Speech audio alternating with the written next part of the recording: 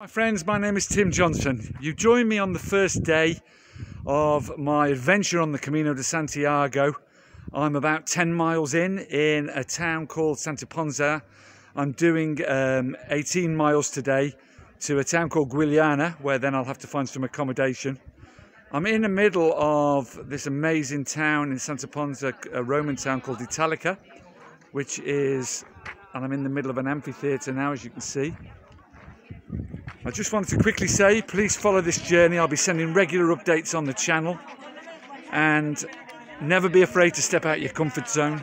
Never be afraid to try something new. Sorry about the noise in the background.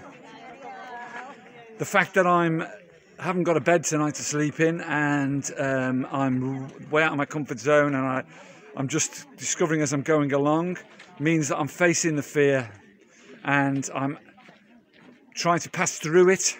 And it all gives me an idea of what it's like not to have a roof over your head, which is the whole purpose of this trip. And, you know, I'll be sharing all the scenery and all the hard times and all the tough times with you, mentally and physically, and all the beautiful sights. Because as I step out of Santa Ponsa in a minute, towards Guyana, it's just open countryside between towns, 20 miles in between every day. And I'll be sharing that beauty with you along the way.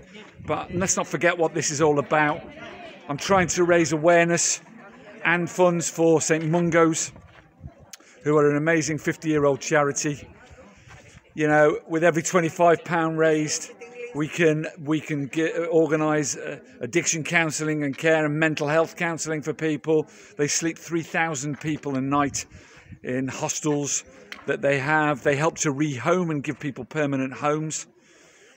I just walked through Seville on the way out here to Santa Ponsa, in a dangerous quarter where there was a lot of people rough sleeping on the streets. I was approached quite a few times and felt discomfort, but I felt more discomfort to see people suffering in poverty with no future, to be in pain, to be hungry, to be cold, to be sick, to be addicted, to have mental health problems.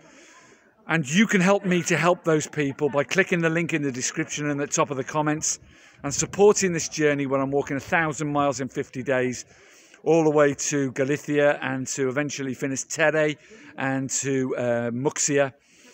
So 2 Caminos in one. You know, I'll be pushing myself to the limit, but I want to raise awareness and funds for people. Every single person that donates will be helping to change someone's life. And thank you so much for all those of you who have already donated, because you are actually changing lives. The money goes straight to St. Mungo's as soon as it's donated. It doesn't sit in a bank account. It goes straight from Just Giving to them, and they're using it straight away to help people, to change their lives, to get them off the streets, to give them a new start, a new home, a new education, to help them with addiction counselling, to help them with drugs, and to help them with education, as I say, and to help them with mental health problems. Please support me. I'm in this marvellous place. Look at this amphitheatre, this history. It was built in 2006 BC, Italica, the name of this Roman town.